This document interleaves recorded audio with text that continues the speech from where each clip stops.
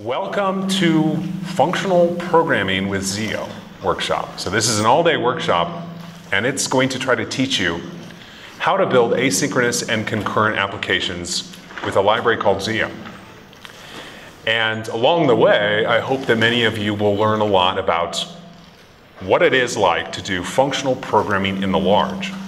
A lot of us have been doing FP in the small for many years, pattern matching, and maybe using immutable collections in Scala, and other types of things. But it turns out that you can actually take these same techniques of functional programming and you can use them to build the macroscopic structure of your application, the whole structure, the big picture, interaction with the external world. And when you do that, you actually gain tremendous abilities for testing your code, for reasoning about it, for snapping bigger parts out of smaller parts, and also for you gain abilities that you simply don't have in the world of procedural programming. We'll look at a lot of those later on today.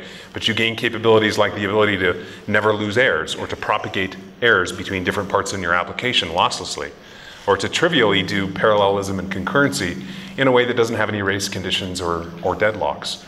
So you actually gain tremendous power from a functional approach to doing async and concurrent programming. And we'll see that as the day progresses. So this is a hands-on workshop. We're working on getting some power cables for those of you who aren't next to a plug. Hopefully later on in the day we'll have that. And worst case, we could play musical chairs a bit and get people to scoot around a bit as your battery gets a little low. So what I hope you all have is an IDE or text editor all set up and ready to compile Scala. And what you should do is you should hop over to GitHub.com. Let me just show you where it's at. So github.com/jdegos/zio-workshop. And you're going to see a bunch of files in this repository. Just clone this repository. If you know how to use Git, just clone it. If you don't know how to use Git, then simply download it as a zip and extract it to your local computer system. So github.com/jdegos/zio-workshop and pull those files onto your local system. And then once you've gotten that far, try to compile this project. It has SBT in it. It actually has the SBT launcher script. So you shouldn't need anything if you don't want, other than be connected to the Wi-Fi, because the first time you run SBT or IntelliJ IDEA, it's going to try to pull in the dependencies of the project. So it's going to have to download some stuff. So that'll take a second. And then get yourself into a point where you can compile this project.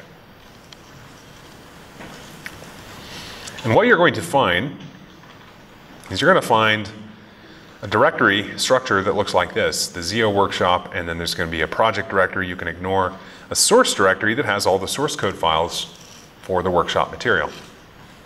Inside source, drill down into main, into Scala, into net, into DeGoes, and open up the directory Zio. And inside there you're going to find the following directories. You're going to find one on essentials, one on concurrency, one on architecture, and one on applications. And today's workshop is going to cover mainly essentials, and I hope actually to bounce around a bit and touch on a little bit of concurrency and maybe a little bit of applications there if we have time. So to start with though, go ahead and pop open that essentials directory and open up the file effects.scala. This is where we're going to start.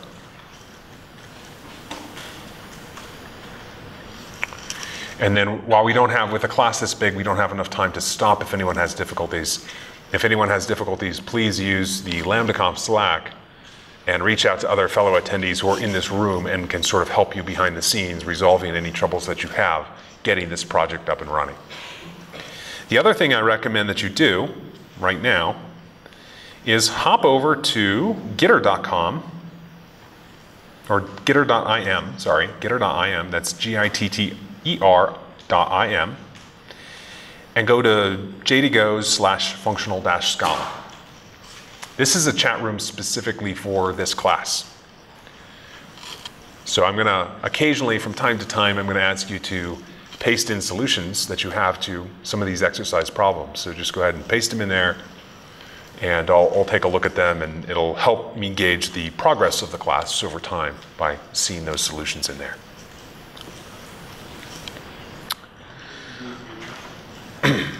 gitter.im/jdgoes/functional-scala. Yeah. All right, so open that effects.scala file up, and we're going to start at the very beginning, which is functional programming. So functional programming. In functional programming, we build our systems out of functions, and functions are total. That is to say, if you give them an input, they will always give you an output. They're deterministic, which is to say, if you give them the same input, they'll give you the same output. And they're also pure, and that means that a function, the only thing a function does is basically combine its inputs to its output. It doesn't actually interact with the external world. And that raises a problem if you want to do pure functional programming inside industry, and that is much of the code we write, in fact I'd say the majority of the code we write, actually has to interact with external systems. We have to interact with databases, we have to interact with web APIs, we have to interact with third-party systems, we have to interact with the file system, we have to interact with the operating system, and all of that is, classically speaking anyway, outside the realm of pure functional programming. So how do we solve that problem? Well, functional programming provides a very simple solution to every problem, and that simple solution is as follows.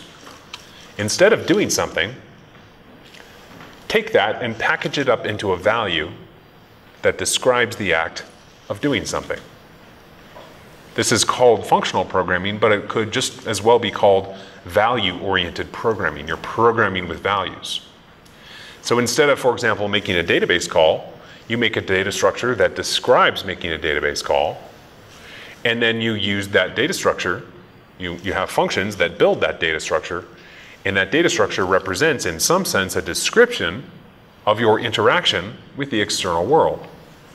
That's the trick to doing effectful programming in the world of pure FP. It's to don't do things, describe them. Turn them into immutable data structures that have a bunch of different operations in there, and provide operations that allow you to compose bigger data structures from smaller ones, and then you can end up building this very, very big description of how a program interacts with the external world.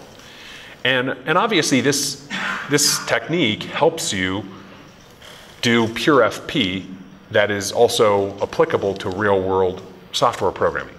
But beyond that, we'll see later today how this technique of translating doing something into describing something actually allows you to weave in capabilities, because once you have this thing as a data structure, you can add a whole bunch of features that are not inside your programming language. You can add it into this data structure.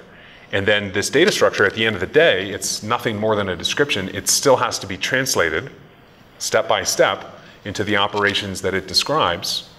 And as it's being translated into these effectful operations, the runtime system for this can go ahead and give you very powerful features like easy concurrency, or safe interruption, or timeouts, or resource safety, or other types of things that are not embedded into the host programming language. It's like functional programming asks you to build a mini language inside the host programming language, and then instead of actually using the host programming language, you interact with the external world using this mini language. And then you take and you end up building this data structure that represents a type-safe program that describes your entire effectful program, and that's interpreted by a runtime system into the operations that it describes. Well, let's take a look at how this looks for the simplest possible effectful program or class of programs that we could imagine, which would be console-based programs. So in console programs, we only need two operations. We need an operation to print a line of text to the console, and we need another operation to read a line of text from the console. So let me show you how we can do this. We're going to create a sealed trait here called console of A. And this sealed trait console of A is going to have two different operations. This is going to be an enumeration, a sum type, if you will, if you're familiar with that terminology. And we're going to put two operations in here. One is going to be called write line, and it's going to model the act of writing a line of text to the console. Note here that this is just a data structure. It's a data type. It doesn't actually do anything, but it stores a line of text that you might want to, at some point in the future, write to the console. We're going to have this extend console of A, and then we're going to make another, console of, we'll store two things inside here. We'll store the line of text we want to write to the console, and then we'll store the rest of our program. So console of A will, in some sense, represent a console program that, at the end of the day, will return some value of type A. So console of A is a console program. It can do input-output, and when it's all done, it's going to return a value of type A. So this write line says, okay, I'm going to describe the act of writing a line of text to the console without actually doing it. And then after I describe that operation, I'm going to provide the rest of the program, which will ultimately return the A. So this is the continuation, the successor, the rest of the program. If you want to think of this as being one statement in our program, then this is everything that comes after the current statement in the program. And now we're going to write another one called readLine. And the readLine is going to say, well, it's going to store a function. And the function is going to say, give me the line of text that is read from the console, and I'll give you the rest of the program. So note here, readLine is not actually reading anything from the console. It's just describing what should happen after the driver for this data structure, the interpreter or runtime system. After it reads text from the console, it's going to take that line of text and it's going to feed it into this next function, which will then return the rest of the program. So now we have a data type console of A that represents a console program that returns an A value. And we have two different operations. One that describes the act of writing a line of text to the console and then the rest of the program. And another one that describes the act of reading a line of text from the program by using this function that, once past that line of text, can give us the rest of the program. So we have two operations for console of A. And these two operations are actually not enough. So this only allows us to describe infinite programs. There's no way out. There's no way we can stop the program. If you look here, there's no terminal leaf. Our two different operations both have next of the program, so we can only describe infinite console programs using this. So we might want to terminate at some point and actually return that A. So instead we'll add one final operation and we'll call it return. And return of A is just going to store that A value inside it. So there we have it. We have a console program that is described by three terms of a sum type. This is a three-way enumeration. Each one of these terms in the sum type describes an operation that we can do in our console program. Now let's see if this is enough to write a simple interactive program. Let's give it a try. Well, in an interactive program, we might say, hello, what's your name? And then the next part of the program is going to read a line of text from the console. And then given that line of text, we're going to say, we're going to do another write line, good to meet you.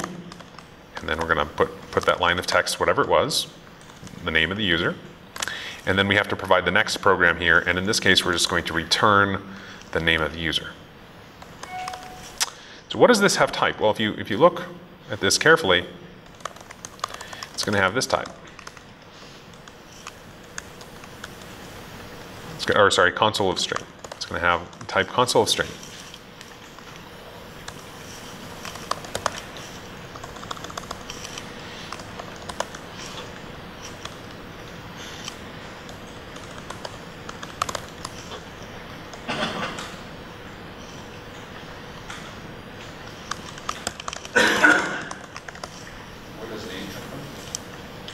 Oh, sorry, I meant to call this one name there. Good catch. All right, so this has type console of string. Why? Because it returns a string way down here. This is the end of this program. So now we've built up an interactive program. We built it up using a data structure that is totally immutable. So what we've done is we've gone from doing effects to describing them using immutable data structures.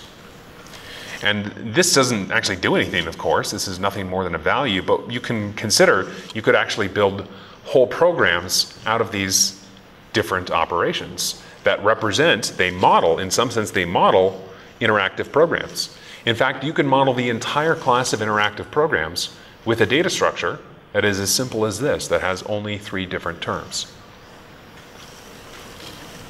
That's the secret of functional effects.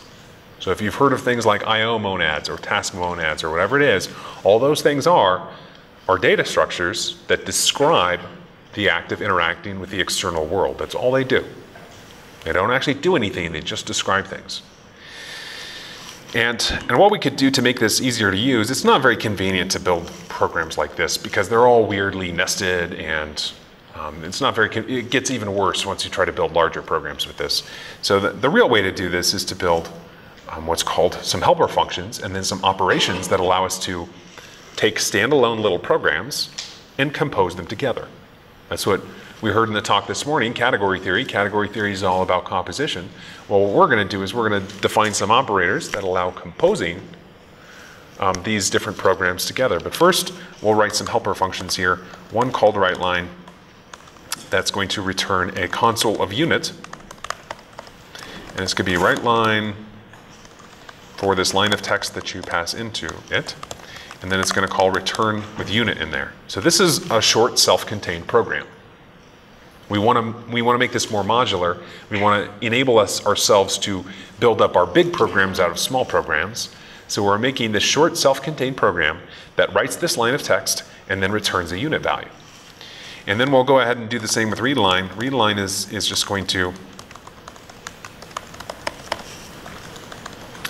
it's going to be a program that returns a line of string, and how it's going to do that, it's going to call readLine, it's going to call the readLine constructor, and then it's going to be fed that line of input, and it's going to immediately return that line of input. Oops, I need to move that up there.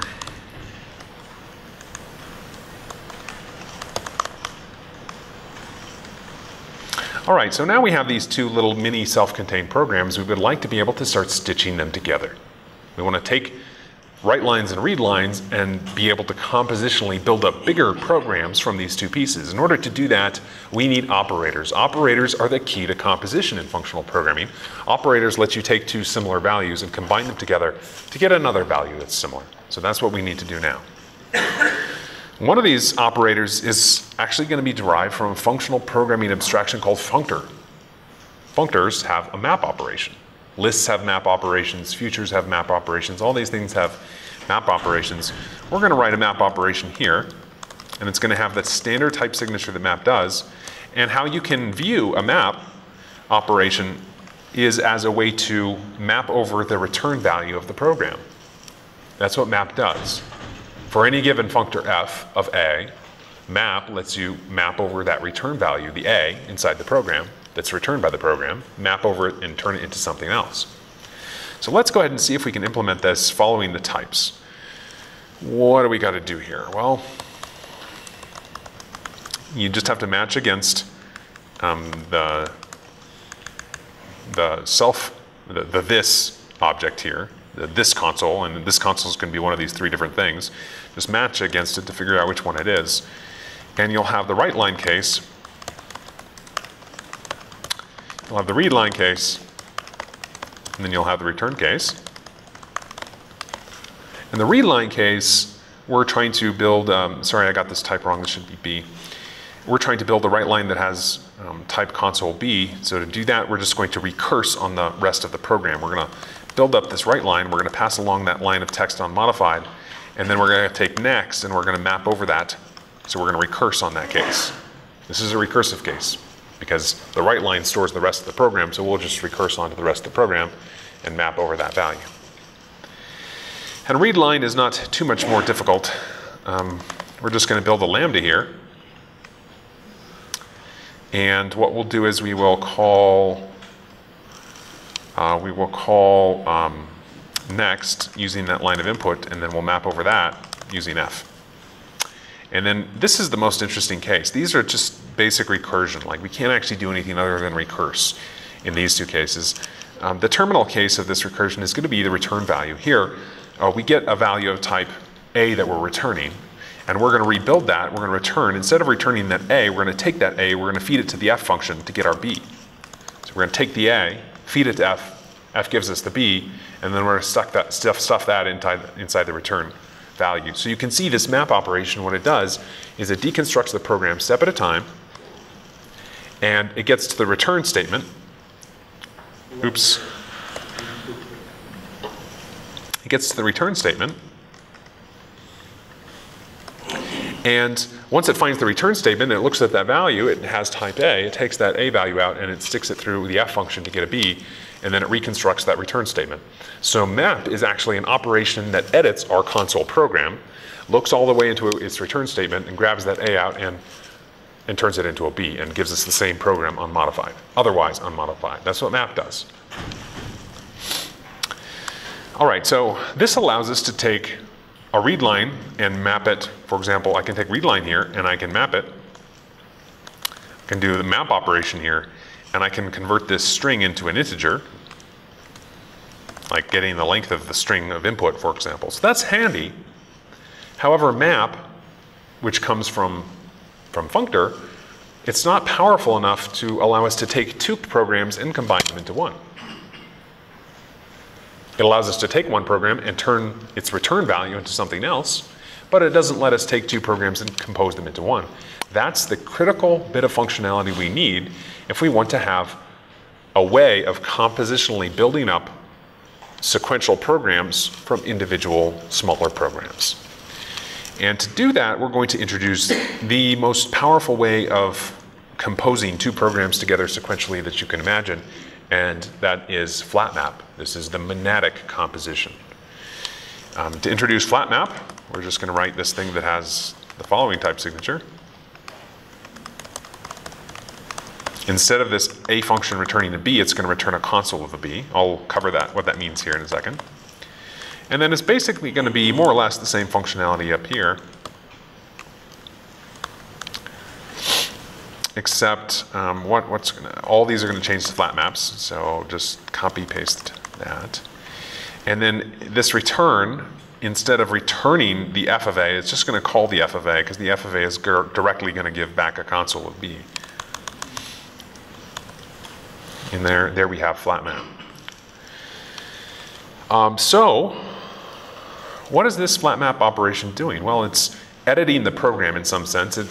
It's matching over the different operations, and it's deconstructing that program, digging into it, and it finds the return statement. And when it finds the return statement, it takes that A and feeds it to this function f here. This function f represents the rest of the program. You give this function f an A, which is produced by the first part of the program, and it will give you back the rest of the program. It's like a callback. It's like a callback. The function you pass to map is like a callback. So if we have some console program A here, and you call flat map on it, you give it a callback that will, as soon as this program produces its A, that A will be fed to your callback, and your callback gets to, at that point, decide what the rest of the program is going to be. It's a continuation. More precisely than a callback, it's a continuation. It's a continuation of the program. And why flat map is so powerful for building up programs compositionally and sequentially is that we can take one program console, we can take, for example, this read line operation, and we can flat map over that, and now we have a line of input, and now we can write line that. So this is a program here. This now is the composition of our read line and write line, and what it does is it describes the act of reading this, and then after it reads it, that line of input is fed here, and then we return a new program that will write that line of output to the console. So the program that we return here depends on the input value. This program here depends on this input value.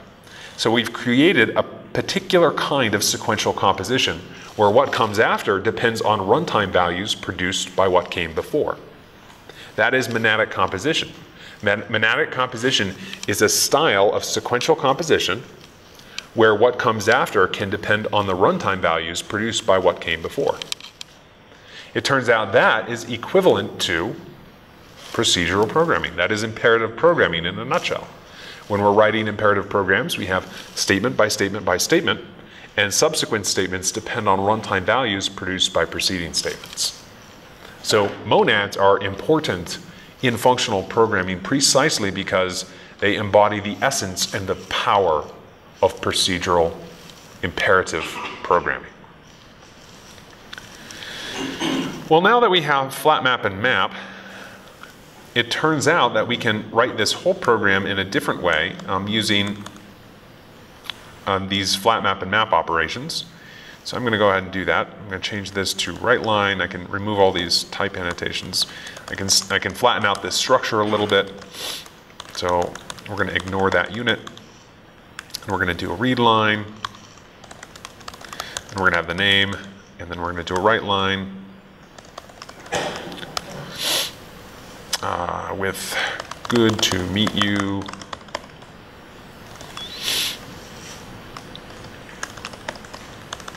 And then what I'm going to do is I'm going to map this, ignore the output of write line, which will be a unit. I'm going to ignore that.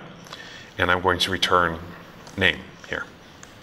So this program here is equivalent, well, aside from the fact that it's not compiling, it is equivalent to the preceding program.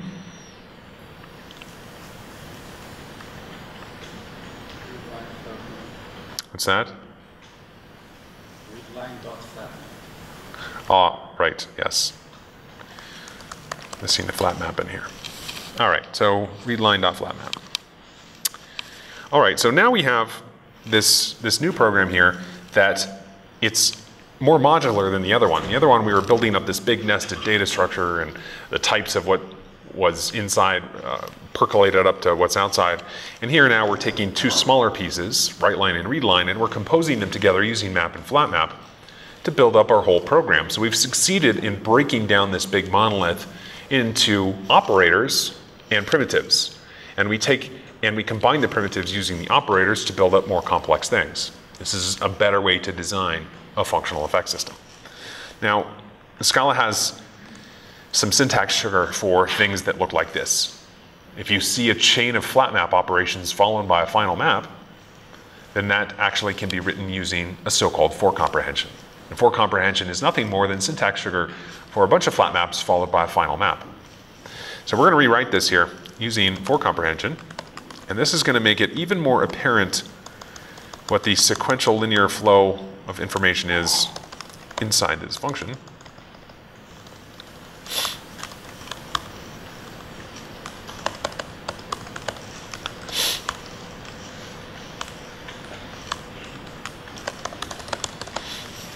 Now you can read this more or less like an imperative program. You can say, we're writing this line of text to the console, we're ignoring the unit that we get back from that. Then we're reading a line of text from the console, and then we're reflecting the name of the user back to them. Oops, I don't need that final map. And then we're yielding that name down here at the bottom, and this yield will be translated into a map operation on the right line. So there we have it. We have this program here, and this program is nothing more than a data structure. It's a data structure. So unlike traditional programs, a traditional program in procedural programming is a collection of statements. We don't have a collection of statements here. We actually have a data structure, an immutable data structure. And so we can treat it as a first-class value. That means we can take this value and we can stick it inside data structures. We can actually pass it to functions and return it from functions. We can build combinators that work on programs. We can build a combinator, for example, that takes a list of console programs and turns it into a console of a list of whatever. This gives us a newfound ability to manipulate our programs as first-class data. And that's one of the most powerful things about functional effect systems, is that your programs are lifted into the world of values. And when they're in the world of values, your programming language provides a myriad of very powerful features to abstract over values and create values from other values. And you know how to work with values, so you're very good at like working with numbers in a list. Well, this is the same thing. Console programs are nothing more than values, and you can treat them, interact with them, reason about them, test them the same way that you do any other value in your programming language. Is there any issue with the stack? Because I noticed your map and flat map are not using scale here. This is not stack safe. So this is a toy example. It's great for teaching. It's not so great for building infinite console programs. If you do that, you'll eventually get into a Stack Overflow exception. But you'll probably get tired of interacting with your programs before you run into the Stack Overflow exception. All right, so that's the secret to functional effects. Instead of doing stuff, we describe it. And what we're going to do now is we're going to take a look at a few exercises that are going to help you work through this. First off, if you haven't coded this flat map for console, then go down into this effects object and code it now. So you have the read line, you have the write line, and the return. They look a little bit different down here. The main thing is the return is lazy. So it's actually a function from unit to A. It's not just a plain A. Anyway, you can easily extract out the A by calling this function, by giving it unit. So anyway, write that flat map function if you haven't already. And then the map is here. And I want to introduce you to zip, which is another handy thing. And I'll actually implement this one, although you're welcome to do it yourself. Zip takes two console programs and zips them together to give you a tuple of the return values of each. So if you have a console program that returns an A and a console program that returns a B, you can now zip them together to get a console program that returns a tuple of A and B. And what is the meaning of that? Well, the meaning of that is it does this console program's one first, and then it does this one's operations. And then it gives you the return value of both inside a tuple. How do you do that? It turns out it's very simple if you have flat map to do this. All you have to do is do this program first, flat map. That gives you the A. And then you do that, and then you map over that, and that gives you the B, and then you stick the A and the B in the tuple. So your implementation for zip will be flat map to that dot map, sticking the A and the B in the tuple. It's zipping two console programs together in a sequential ordering, which makes sense for console programs. You want to do this one, and then after you do that one, you want to do this next one, and then you want the things from both of these programs together in a tuple. And there's some syntax here for two common operations. These are called zip right and zip left. So zip right is the same as zip, except it maps over the tuple and throws away the return value of the leftmost program. And that's zip right. And then zip left is, it zips them together and maps over the output of that tuple and throws away whatever is on the right side of the program, the rightmost program. So you can zip two things together, zip two console programs together, and you can throw away one side or the other. Throw away the return value of one side or the other. Why would that be useful? Well, I'll give you an example. Give you an example of where this is useful. If I have some write line, I can now do write line, hello, and then zip right, write line, goodbye.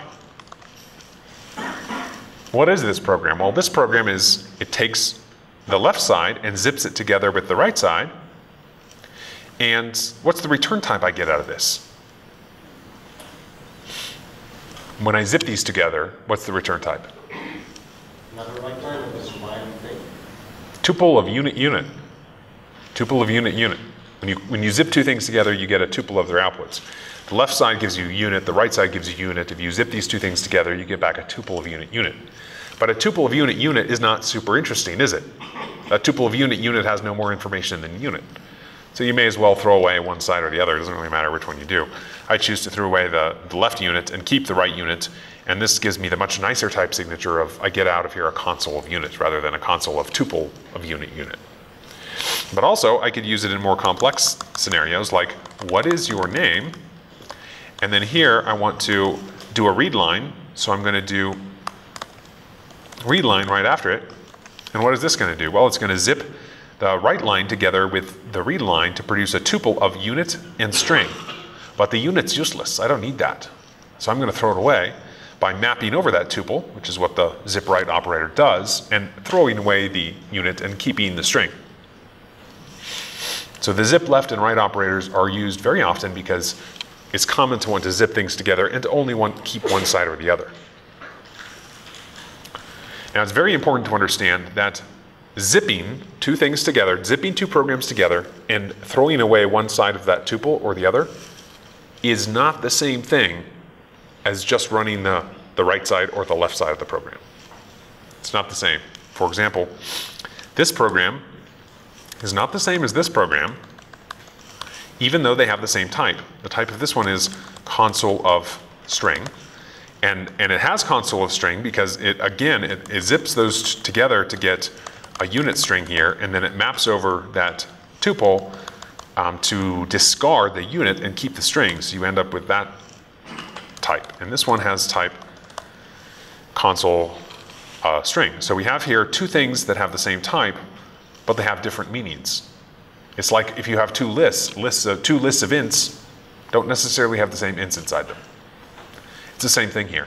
Two console programs with the same type don't necessarily have the same instructions inside them. They don't. And these two programs have totally different instructions. This one has this instruction first, and then followed by this, and then it only keeps the return value of the right-hand side. Whereas this program only has the read line in it. It doesn't actually have the write line. And if you drill down into these data structures, you can imagine them as being sort of unfolding trees. Drilling down into them, you can see the differences between them. These are not the same programs, even though they have the same types. All right, so let's skip ahead some. And what we're going to do in this exercise here is implement this function called unsafe run. So unsafe run is a critical function for a useful functional program. Its job is to take that data structure and translate it step by step into the effects that it describes. So how are you going to do that? Well, match over program, sorry, and let's see if I can get some help here. Yes. So you have three cases to match against: read line, write line, and return. And your goal in writing this procedure is to translate every one of these three instructions into the operations that it describes. So the next here says, give me a line of input and I'll give you the rest of the program. So to translate this into effects, what you do is you actually read a line of input from the console. So this is going to be scala.io.stdin.readline. This is going to side effectfully, this is not a functional thing to do. This entire thing, it's called unsafe for a reason. It's called unsafe because this is not a function. This is a procedure. This breaks all laws of functional programming reasoning and so forth. You can't use equational reasoning with this. It might blow up at runtime. It's definitely not going to be deterministic. This is not a function, but it's something that's necessary. You only need to use a function like unsafe run a single time at the top level of your program, in your main function, for example.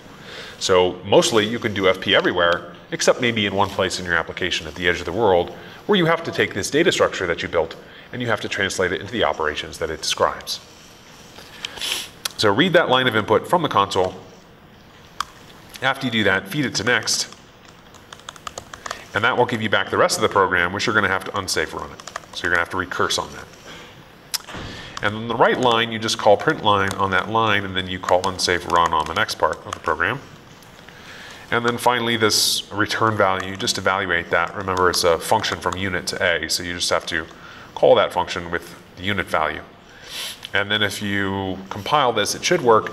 You have implemented your own interpreter for your own custom programming language. You have a custom programming language described by a data type called console. And now you've written your own interpreter for this mini programming language. This interpreter goes over the operations, the instructions of this data structure, step by step, and translates them into the side effects that they describe. Now you can take this unsafe run and you can go back and you can compile that hello world program that we wrote. You can interpret that, and you're going to see it does exactly what we said it would do, which is it's going to ask you for your name, it's going to reflect it out back to you, and then it's going to return it.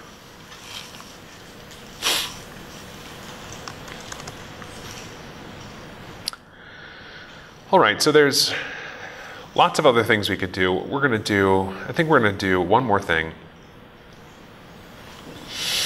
We're going to implement this for each function. This for each function is going to loop over a bunch of A's inside a list, and it's going to call the body on every single one. The body is going to return us a console program for every A inside the list. And then we're going to collect all the B's from everything inside here. We're going to collect all those B's into a list and return a program that produces the list. This is an effectful for each loop. It's an effectful for each loop. If you've done FP for a while, you'll recognize this as the type signature of something known as traverse. So to implement this, match against values, and if you get a nil, well, you're kind of done. You can do console.succeed with an empty list. If you get back an A out of here and maybe some more A's, then you have to do the following thing. You have to do body on that A to get back a console of B.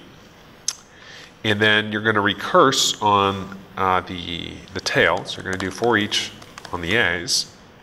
And then you're going to zip these two things together. Zip this with this. I'll actually use zip with. No, I don't. Do I have a zip with? I don't think I do. I do not. I just have zip. So I'm going to zip these two things together, and then that gives me a tuple of a single B and more B's. And then I'm going to map that to B cons B's body is what I'm missing. And there and done. And you may not exactly understand how this works, but you don't really need to. You just need to follow the types here and see what they permit you to do. The types only permit you to do one non-trivial thing, and that is you end up feeding this A into the body of the for loop to get back your console of B. And then you have to recurse on this, and then at that point you have a console of B and a console of a list of B's. So you have two console programs. One has a B, one has a list of B's, and you just want to cons those two things together, but the hard part is they're in different console programs. So how do you combine two console programs into one? Zip or flat map. Flip, flat map, or zip. So you do that, and now you have a console that contains a tuple of the A and the B and the list of B's, and once you have the B and the list of B's inside the same context, well, you can just map over that tuple, and then you can just cons them together in the ordinary fashion. So this allows you to implement for each, an effectful version of for each. And how would you use this? Well, you could use it like this. In this example program, we do for each questions, we could do the following. Here's our question. We're going to write line the question, and then we're going to read line the answer. So here's our effectful for loop. That is traversing over all these questions, and for each question, it is writing that line of text to the console, and then it's reading the line of input, the answer to the question from the console, and this ends up giving us a list of answers. Oh, sorry, this is not the right type, but you'll get to the right type in the next answer. This will actually give us back, if you do this, you're going to see you get the correct type, which the one we want at the very end of the world, which is a console of a list of string. So it's a console program that produces a list of strings, which are a list of answers to the questions. So what have we done here? Well, we've written a program combinator. For each is a program combinator. It takes a list of A's and a way to turn an A into a program and gives us back a program that produces a list. We're operating on programs as if they were first-class values. And that's part of the power of functional effect systems. All right, so I think that's enough of these exercises. Let's see here. Is there anything I want you to do? No, that should be enough. So we're going to stop here. The main thing, if you have extra time, go ahead and do these exercises here at the end. But we're going to stop here, and we're going to proceed. But first, let me review what we've covered to date. So pure functional programs, they don't do things. They don't do things. They don't interact with external systems because they're built from functions that are total and deterministic and pure. So how do we solve, what's the great insight that allows pure functional programs to solve real world problems? What is that insight?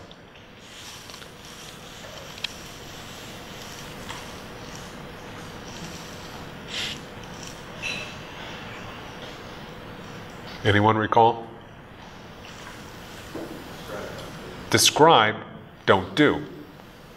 So describe, don't do. Instead of doing interaction with the external world, describe it using an immutable data structure. And so you end up building these data structures by having some primitives and then some operators that allow you to compose the primitives together to build up more complex programs from simpler programs. But all our programs here are nothing more than values. They're immutable data structures that describe operations. And then once we have one of these data structures, it doesn't do anything still, it's just a description. So what do we have to do? What do we have to write in order to actually interact with the external world? Yeah, there's some additional work we have to do if we want to produce a useful program. What is that? Unsafe run. An unsafe run is that function. Actually, it's not a function. It is a procedure.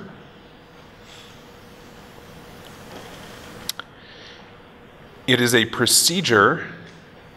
Oh, it looks like I have some remote difficulties.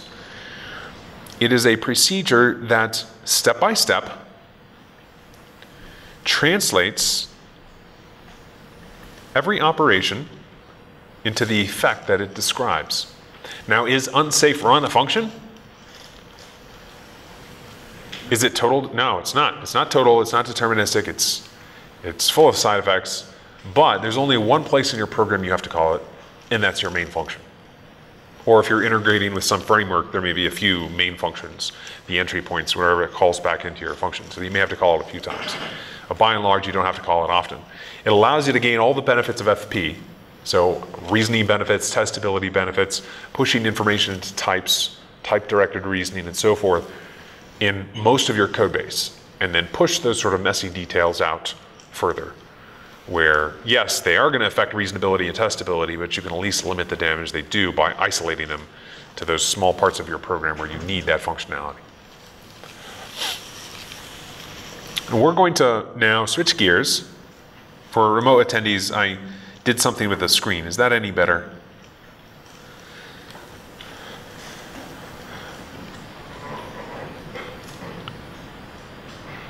Okay, great. All right, so we're going to switch gears here and focus on Zio. So this console thing is great. It's great for learning, but it's not an industrial grade effect system. It doesn't have any way to handle errors, for example. It will Stack Overflow. It's not very performant, and it can only handle two operations, console operations. And who's building console programs? Our programs today, they interact with databases and web APIs and everything. They interact with asynchronous effects. They have to be concurrent. They have to be parallel. They have to not leak resources. They have to be efficient globally from a global perspective. So programs today are way, way, way more complex than we can handle with this toy data structure. So we're going to go beyond the realm of toys, and we're going to look at an industrial grade library for doing async and concurrent programming. So Zio is a library that helps you build modern applications. Modern applications are always asynchronous. So people have stopped writing programs that block a whole bunch of threads because they don't scale well. So today's programs are asynchronous. More and more stuff, especially on the JVM, is moving to be asynchronous only. And modern applications are also concurrent. And they're concurrent because Moore's law, basically. CPUs stopped getting faster. They're not getting any faster. Instead, they're getting more and more cores. And a server computer might easily have 32 cores. So if you want to write efficient applications, then you need to do two things. You need to make your programs asynchronous, which is what like Future does, and callback-based code is all about. And then you need to make it concurrent or parallel, so take advantage of those cores so that you can reduce application latency. Make your programs fast, speedy, and capable of high throughput. Because in many applications, throughput is somehow connected to the revenue that the business makes. If you're doing e-commerce, for example, and you take too long, customer goes elsewhere. If you're shipping data across the wire and you take too long processing it, you miss out on key insights or your customers complain. So throughput and latency are extremely important, and the way you solve these problems is by writing asynchronous concurrent code. But it's not easy to write asynchronous and concurrent code these days. Programming languages aren't really designed for that. And there's lots of problems that we run into. I'll give you an example of one. So asynchronous code, what happens if you want a version of try finally that works across asynchronous code? Oh well, you're out of luck. There is no, try finally does not work for async code. Try finally works exactly for synchronous code. And it works great for synchronous code, but we're no longer writing synchronous code by and large in today's business apps. So we're missing something. Like the changing nature of modern computing has forced us to have fewer and fewer tools we can use inside our programming language because we're moving into different modes of computation where our languages really weren't designed for them. And that's where libraries like Zio can help, because they give us the primitives, the building blocks that let us do async and concurrent programming in a safe, reasonable, and very fast way without having to do a lot of work. And so we're going to take a look at Zio today. And we'll start at, go ahead and open up the file called zio.scala, and we're going to start at the very beginning, which is the Zio data type. The Zio data type is an effect. It represents a functional effect. So by functional effect, I mean that all the good rules of FP apply. This is total, deterministic, and pure. Everything's immutable. You can look at the types and know what things do. You can test these things. You can reason about them using local reasoning or equational reasoning. So you can refactor your code safely. All the great benefits of FP that you may have heard about, they apply with this Zio data type. And its functional effect in that it models an interaction with the external world. It could be an async interaction or a synchronous interaction, could be some sort of error, could be a resource effect, maybe it models interaction with an environment. It models some type of interaction with the external world, and there's a number of different models that you can use when you're building these effects. It is immutable.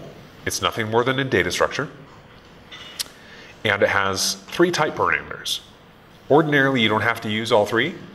You can actually use simpler versions that are baked into type aliases that are baked into Zio for common cases in which you don't need the full power of the Zio effect type. But ultimately, at some point, you're either going to want the full power or you're going to run into it somewhere. And I want to make sure you're not confused when you see it, so I'll take the time to describe each of these 3 different type parameters. The 3 type parameters are as follows: R, E, and A. R is the type of environment that is required by the effect. So different effects may require different things of their environment. For example, some effect might require configuration information, like it might require database config. Other effects might require actual database connection. Other effects might require a web API service, a third-party web API service. So effects can require different things. The E-type parameter represents the type of value with which the effect may fail. So different effects can fail for different reasons. Throwable is a very common type to use for E, but also you could use exception, or you could use your own custom data type. If you're modeling errors inside your business domain, you may want to use your own custom data type and plug that into E. And then finally, A is the type with which the effect may succeed. So an effect, a Zio effect, REA, requires an R and might fail with an E or succeed with an A. And there's a nice mental model you can use to understand what a Zio effect is, or at least get an intuition for what it is. And that is, you can understand it as a function from R to either an E or an A. It's like it's an effectful version of that. And it's a model of it. It's not actually this. It's a model of such a thing. Because there could be concurrency and other types of things going on behind the scenes. This is not, doesn't actually do it justice, but in your own mind, when you look at a Zio REA, you can understand it as a function from R to either E or A. And what does that mean? It means you feed it an R and it gives you back either an E if it failed or an A if it succeeded. Now let me make a note about any and nothing, 2 special types in Scala. Any is the supertype of every other type. Any is the supertype of every other type out there. Whether it's a primitive or a non-primitive, if it extends any ref, any is its supertype. Nothing, on the other hand, is the subtype of every other type out there. And what that means is nothing can be treated as a value of any other type. There are no values of type nothing. So there are no values of type nothing. It's this theoretical type. It doesn't actually have any inhabitants in Scala. You can't construct a value of type nothing. But it turns out for a nice theory and symmetry, it's useful to have such a thing. These actually correspond, by the way, to initial and final objects in the category theory talk that you heard this morning. Basically, you can map any type into unit. And also, given nothing, you can go from nothing to all other types. You can draw an arrow from nothing to all other types. So those are initial and final objects in category theory. Anyway, there are very deep reasons why we have such things in programming languages. They're symmetrical and they allow us to have these unified type theories. And it turns out that both any and useful are nothing in the ZO data type. They're useful as follows. If you have an effect that doesn't require anything, then what type do you think you use for R? Well, if it were nothing, would you be able to call that effect? No. Right, so if you use nothing for the R type, then you would not actually be able to run the effect. If you ever see an effect with nothing here for R, it means the effect is unrunnable, because you're never going to be able to summon up a value of type nothing that you can feed to that effect. So let's say we're trying to model an effect that has no requirements on its environment. What type would we use? Any. Some people say unit, some people say any. The difference between them is as follows. An effect that doesn't require anything from its environment will use any because you can feed it anything. You can feed it unit, but you could also feed it a number or a string or anything else you wanted. Whereas an effect that requires unit has to be fed a single thing, and that is unit. The distinction is one of those effects requires something definite. Now it turns out that it's very easy to get your hands on unit. It's just sitting there. So it's very easy to feed that effect what it needs. But that is an effect that has a very specific requirement. Whereas an effect that has any as its input type, as its environment type, that is truly an effect that has no requirements at all. It doesn't require unit, doesn't require anything. You can run that with any value of your choice.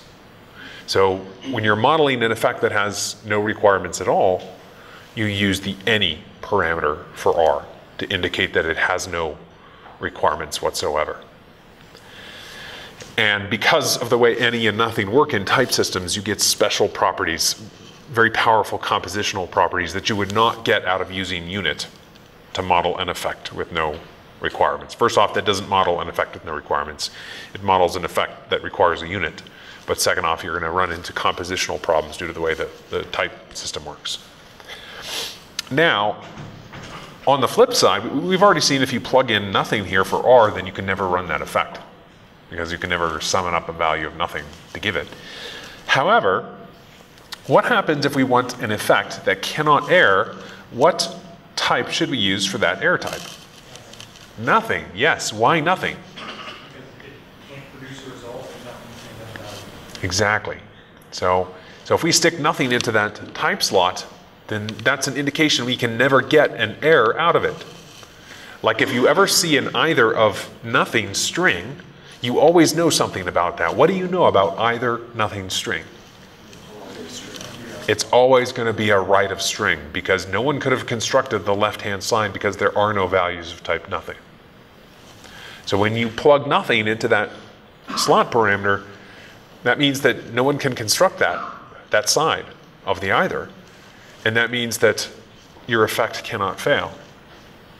Now let's say we, for some reason, we're thinking about an effect that's going to run forever and it's never going to succeed. This is a while loop.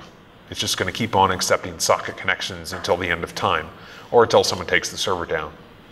What type parameter would we use for the success value A? Nothing, exactly. Such an effect can never end. I mean, it can fail. It could end that way, but it could never succeed with a value. Now, there might be some class of effects. For example, a server that has a while loop that catches all errors in processing connections, so it cannot fail and it cannot stop. It's just going to keep on going forever. What type might we use for both E and A in that case? Nothing and nothing. So if you see a zero effect that has nothing and nothing here, that means it's basically some kind of loop that just keeps on going forever and ever, catching all its errors and doing something with them. So the types of zero effects tell you a huge amount. They tell you what the effect requires, they tell you if and how it can fail, and they tell you if and how it can succeed. So at a glance, you can look at a zero effect and you can know everything that's going on with it. What we're going to do is, just to gain familiarity with the zero effect type, we're going to do a series of exercises rather quickly. Exercise 1, you're going to write a type alias using the zero effect. You're going to write a type alias for an effect that might fail with an error of type E or succeed with a value of type A.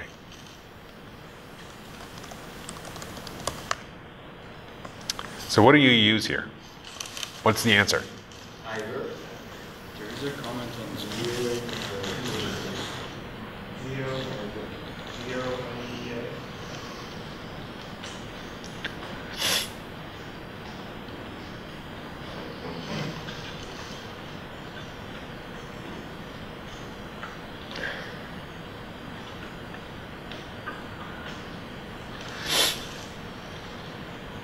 So you would do, yeah, zero, any, EA. Why? Because this tells us this effect doesn't require anything, and it can fail with an E or succeed with an A. Does that make sense? All right, on to the next one.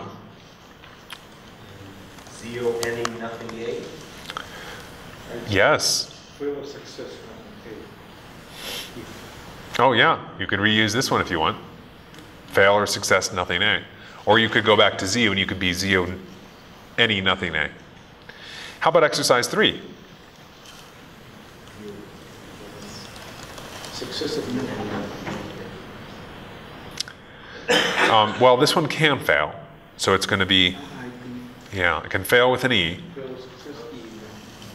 Yeah, fail or success, E, nothing, basically. Or if you want to spell out the full thing, zero, any, E, nothing.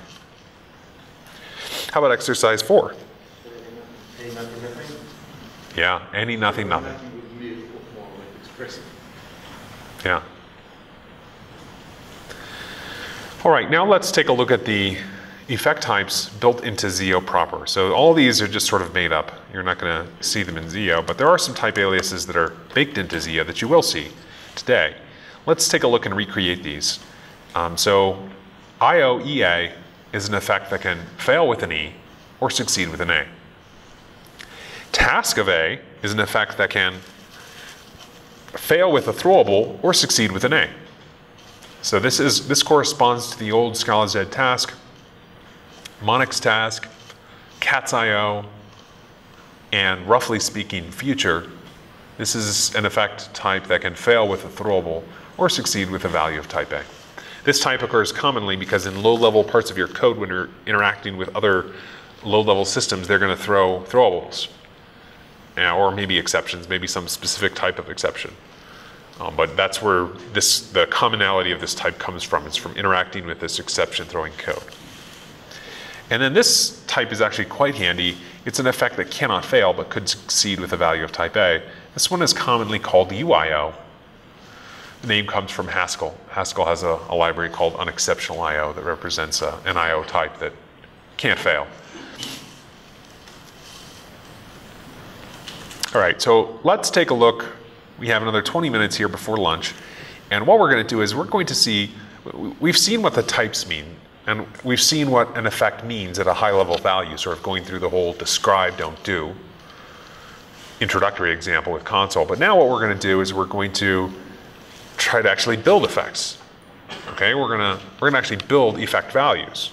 And we build effect values by and large by using methods on the companion objects of the Zio effect type or one of these type aliases. So all the type aliases you've seen that are baked into Zio, like UIO and task and IO, they have companion objects as well, and you can call the methods on those companion objects. Zio only has one effect type. It is always Zio, and everything you get back, you're actually dealing with a Zio effect. But it's still convenient at times to use the type aliases when you don't need those extra type parameters.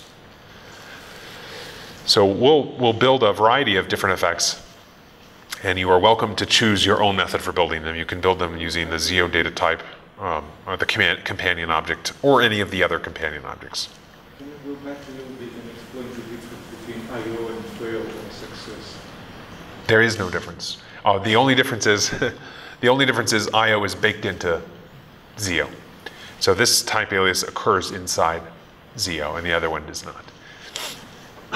But yeah, this here is exactly the same as fail or success. Okay, so Zio succeed is the basic way that you take a value, such as the number 2, and you stick it inside an effect that succeeds with that value. So if you already have a value and you just want to stick it inside a Zio effect that, when run, is going to produce that value as its success, then you use Zio succeed. So in the first exercise, use Zio succeed to put the number 42 into a Zio effect. And what you do here is you do Zio succeed, and what type do you think you're going to get back from this? UIO. Yeah, you're going to get back a UIO event. The Scala compiler knows this effect cannot fail, and it doesn't require anything. That's something that you're going to see here, is all the methods you use, they're going to give you back precise types that tell you what can actually happen. Your Scala compiler knows that, IntelliJ IDEA knows that, if you're using IntelliJ IDEA. So you have a lot of help here for telling you what's going on. Well, sometimes you don't want to succeed eagerly, you want to succeed lazily. That is, you're going to construct a big data structure, and you don't necessarily want to construct it now because you're not absolutely sure that this value is going to be used. So if you run into such a situation, you use something called succeed lazy. In this case, I create a gigantic list. Don't run this code. Do not run this code, because it just builds up this monumental list. You might run out of heap, I don't know. And then it turns that list into a string, which is your CPU is going to be spinning forever. The way string concatenation works, you're going to burn many CPU cycles doing that. So don't run that. Just stick that into a Zio.succeed lazy to defer the cost of that. What do you think the type of this will be, by the way? UIO string? Yeah, UIO string, exactly.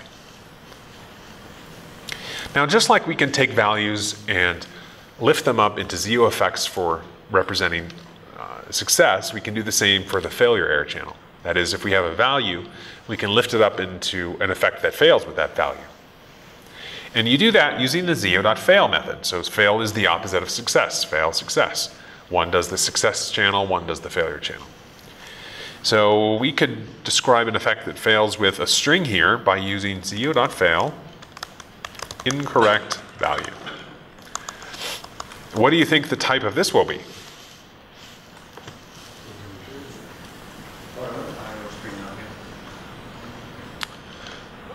Say that one more time. IO string nothing. That's right. That's exactly right. So this is an effect that cannot succeed. And of course the compiler knows that. It knows this effect cannot succeed. It is doomed to fail. And when it fails, it will fail with a string value. So Zio's error channel, it's not fixed to be throwable or a subtype of throwable. You can use it for anything. Obviously, you can still use it for throwables and exceptions, but you can let your error types vary dynamically depending on what part of your application you're in. And you can eliminate it. In fact, when you catch errors in Zio, that error goes away. It goes to nothing. So you have static compiler time proof that you've handled an error, which turns out to be very useful for reasoning about code. Now, remember the console example that we had. We baked in two interactions with the external world. One of them was read line, one of them was write line. That technique does not scale. People tried to scale it. This is what free monads were about. We're going to take all the operations out there in the universe and we're going to bake them into giant co-products and we're going to stuff those in free monads. If anyone's ever done that before, it's a whole lot of fun. Well, not really. It's not fun. It doesn't scale very well. And the reason is it's just inconvenient to have to build one single case class for every operation that you ever want to do with the external world. It's very powerful in some ways. It's very powerful. It's just too much work. So instead, modern effect systems allow you to interact with the external world in a totally different way. And this way involves giving it a hunk of procedural code. And given any hunk of procedural code, you can take that and you can stuff it into a Zio effect. Now, Zio does not execute that effect. When you do that, it just stores it inside a data structure. So it's like you're taking a bit of Scala code and it's being stored into a Zio data type that says, in here is a procedure. And when the entire Zio effect, composed together Zio effect, is run, it will go ahead and peek inside this data structure and see this hunk of procedural code, and it will execute it inside that unsafe run function. That's what happens. And this may seem like a cheat, and it is a cheat. This is a cheat. This is how you cheat the system and don't have to create a different operation for every possible interaction with the external world, but it's one that turns out to be very handy. It actually doesn't break any of the laws of FP. I'll show you that. So let's implement exercise 4, put stir line. What type is this going to have?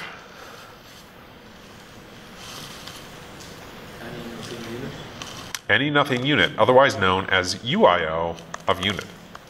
So we're going to take Zio effect total and call print line inside there. And what happens is this takes this hunk of code and sticks it inside this Zio effect. It doesn't actually run it. So if we give put stir line the same string, we get back the same Zio effect. And not only that, but every single string we give it, we get back an effect. So it's deterministic in its total.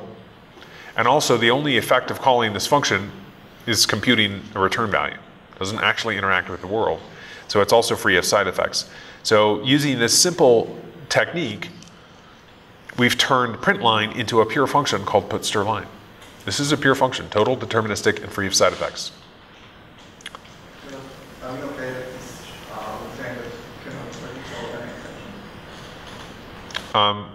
Oh, well, so I'll get to that in a second. Right. The question is, well, can print line throw an exception that could screw things up? The answer is print line can't throw an exception. It try-catches over things that it might otherwise throw. So this is a total effect, actually. If you were not using total here, then the return type of this would turn into task. But we'll talk about what happens if you get this wrong later. All right, so this is how you interact with all the external systems out there, especially all of your legacy code, all the Java code out there, all the Scala code that's not written in a functional style, if it's not already using an effect system. And there are lots of libraries out there that use effect systems. So FS2, Doobie, HTTP4S, Acore, Frameless in the world of Spark. There's tons of things out there that use functional programming concepts and functional programming libraries and functional effect systems. But if you're interacting with legacy code, non-functional code, just take it and plop it into an effect constructor like Zio.effect. That's all you do. And now you've turned it into purely functional code. And now you can interact with it through the rest of your program. And also, importantly, you can push off error management and thread management and all the other nasty things, blocking, thread pool management, all that nasty stuff that you otherwise have to worry about. You can push it into the Zio library. Zio has the ability to manage threads and blocking threads, as well as error propagation and defect propagation, all this other stuff for you. So doing that not only lets you program in the functional style and use a uniform style over your entire code base, but also gives you other nice properties that we'll spend time talking about later this afternoon. All right, so some functions throw exceptions when you call them. And the effect constructor here, Zio effect, lets you take that kind of procedural code and safely lift it into a Zio effect. And how it does that is it translates exceptions over here into failures over here. So it's a translation layer. It says, okay, you can throw whatever you want over here. That will be translated into a Zio fail value. Pure functional programs, they don't use exceptions. They use values. So this translation layer, which happens underneath the scenes, very efficient, very fast, and so forth, is necessary so that you can basically use Zio as a pure FP library. So to do that, in this case, you just write task here of string, and then you write scala.io.std in.readline. And now you've lifted that up, stuffed it into a task, which can fail with any throwable. Yeah? So when it comes to implementation, you should drop the stack trace, because the stack trace would be able to implement consistent values from the transition. So it does not lose the stack trace. You have the stack trace. And not only do you have the stack trace, but in Zio you get something that's way more powerful than a stack trace. So if you've ever tried to debug future-based code, and look at the stack traces in future-based code, you know that they're useless. Why? Because every single operation on a future is a fresh submit to a thread pool.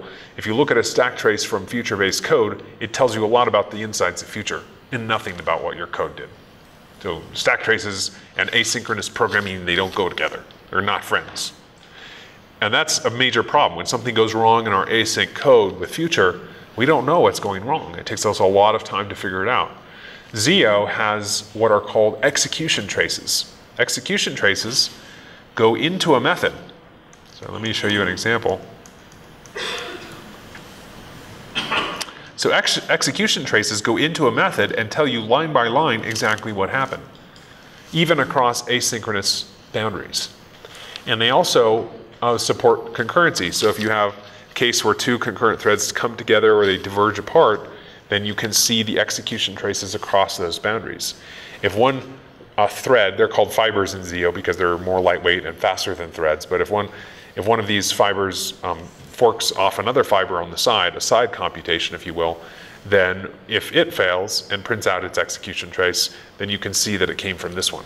You have that full tracing information. So execution traces, they are what stack traces should be, basically. They give you more detail because you can go inside the method. It's not just the call stack. It's the actual trace of things inside the method. But beyond that, they work across async and concurrent boundaries. And you don't have to do anything to get that. It's just out of the box, baked in. And they will even tell you what the code was supposed to do after it continues. So they tell you what happened in the past, but they also tell you what was going to happen in the future had the code actually continued. Question? That is incredible. What's the overhead on that? Can we turn it on and off? Or is it You can turn it on and off. By default, it's on now. In RC5, it is by default on. And even with it on, it's still 50 to 100 times faster than future. After it's warmed up. It has to warm up to get that level of speed. But yeah, there's no reason not to leave it on in your production code. It's that fast. And it's so detailed that it's going to change how people debug asynchronous code. Right now, it's a huge pain to debug async code. Zio makes that super easy. All right, so effect is how you take these potentially throwing bits of code and lift them up safely into Zio effects. Effect total is for things that you know to be total. You're basically making a promise. You're like, I swear it's going to be total, it's not going to throw. And if you're wrong, well, there's still ways to deal with that, but basically you should try to be accurate. If you don't know whether or not some foreign piece of code throws, then you should use effect just to be on the safe side. What's an example of some Java code that you know to not throw exceptions? You know of any Java code out there that doesn't throw exceptions? Yeah? Which one? The plus operator. Oh yeah, all the numeric operators in Java across all the primitive types, they don't throw any exceptions. What else? Except for division on integers, throws, yeah. I thought Java just lets you plug in. Floating points can also throw exceptions. Yeah, and What's that? the floating point, I believe, for exceptions as well. Yeah. Java system time. Java system time. System time can't throw an exception. So there are many methods out there, a lot of constructors actually. So if you do new atomic reference, for example, there's no way that can fail, other than catastrophe. You know, you could run out of memory, in which case it doesn't matter. I was just about to say that. Yeah. There's nothing that uses any memory at all that you don't know it's not going to fail. Right, but you don't. There's knowing it's not a checked exception and everything else. Hell, there's even a JVM error. Yeah, exactly. So there's a class of exceptions on the JVM that could basically happen anywhere. When you're out of perm-gen space, when you're out of heap space, when you're out of stack space, and when you're out of meta space. So these things can happen anywhere, and you can't predict them. You can't catch them. If you try to catch them, you're just going to cause more problems. You basically don't worry about them. When they happen, the best thing you can do is exit your program immediately and hope that it actually does exit, because that way your container infrastructure can restart the node, and hopefully you get some log out of that. But those type of exceptions are not worth worrying about, and you should not try to reflect them in types. You should not try to reflect out of perm-gem space in your types. That is not a good idea. Questions? Yeah. Is this a good use case for, say, some of those Java functions that don't throw an exception, but they might return a null or return a negative value? If you want to separate out the error Yes. from the value, is that? Yeah, I think so. So here's what I would use the error channel in ZO for. I would use it for any error that you expect and that you think someone at a higher level needs to be able to recover from. If there's some possibility that at a higher level someone needs to recover from this error in order to satisfy some business requirement, if it's an error you expect to happen a lot, then by all means stick it in the error channel type. Because that way the compiler will help you eliminate that error or transform it into some other error type. And if it's not in the type, the compiler can't help you. Yeah? Zoom? Something going on with Zoom?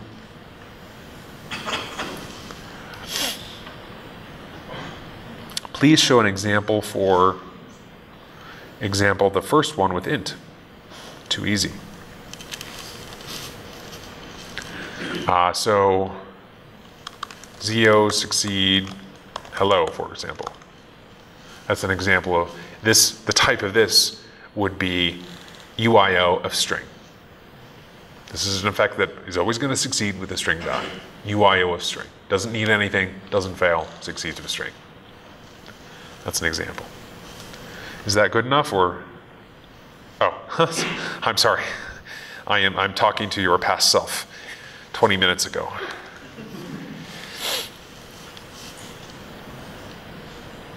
Okay, so let's do what should we do here? Let's do ZO effect. This is a really interesting exercise. So what we're going to do here is this is a function built into Scala that can give you the contents of a file as a list of strings. In real life, you should never use this function because it has so many problems. But it's often used in toy examples, so let's use it today. What we're going to do is we're going to take this procedure, which is not functional, it's not total or deterministic or free of side effects, and we are going to convert it into a pure function. This pure function will be called read file, and it's going to return an IO effect. Now, does anyone know enough about Java IO to tell me what the error type of this should be? Maybe end of no more line exception. Well, if you're dealing with files in Java, what is the File? IO exception? It's IO exception. All of the IO stuff extends, there's specific subtypes of that for different error cases. But all the IO stuff, they extend IO exception. So the best possible error type you could use here would be IO exception. So just go ahead and fill that in. And now we have to import this effect. We know we have two helpers, either effect total or effect, depending on whether or not it's a total effect. Is this a total effect? No, it's not, because for some inputs, this is not going to give us an output. It's going to throw an exception in some cases. So in that case, we use io.effect. And now what type do we get out of this? Throwable is the error type. But throwable is not the same as IO exception, right? If you try to compile this, you're going to get a compiler error. It's going to say, uh-oh, oh, well, two compiler errors. You're going to have to import IO exception. This is the main compiler error. It's saying, hey, I found a task of a list of string, but I need an IO of IO exception of list of string. So we got the wrong type here because this effect here can fail for any throwable. So you sometimes run into this situation where you could change this to be throwable if you wanted, but that's a little too broad. In my opinion, that's a little too broad. If this fails for some non-IO exception, it's a catastrophe of some type. You don't actually want to reflect that in your type. It'd be better to stick to IO exception. To do that, you can use a method called refine or die.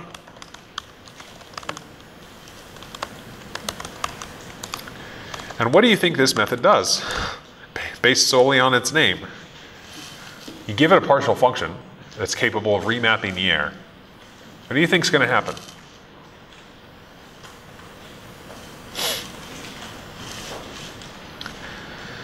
If this fails for some other reason other than IO exception, then what do you think will happen? Yeah, the fiber that's executing that will die. It's dead. And that's what you should do for unexpected errors, for non-recoverable errors.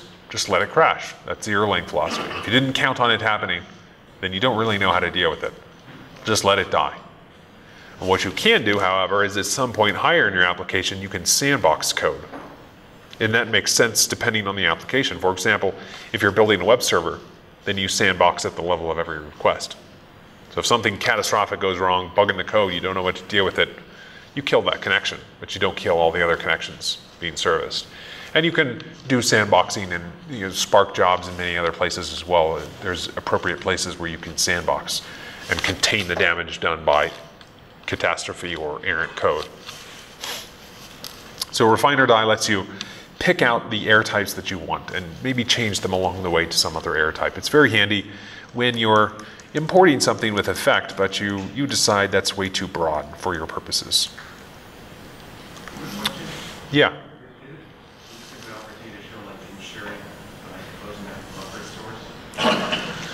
Right. So this we'll cover that a little later today, but this has some problems basically because well, this can die along the way to reading the file, and I honestly don't know if this is safe implementation or not. If it dies along the way while it's reading the file, somewhere inside here, if it dies somewhere inside here, I actually don't know if it cleans up.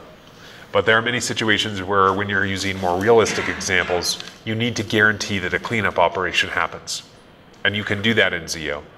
And that cleanup operation, it's basically Zio's version of try finally, works across asynchronous boundaries and across concurrent code and across parallel code and all that stuff. It just works with the way that we write programs today. It's like a try finally, but one that actually works for the needs of today's programs. All right, so I recommend that you do these, and we're going to resume after lunch with exercise 9. So if you get back early, just work on the rest of these, and we'll resume with exercise 9 as soon as we get back.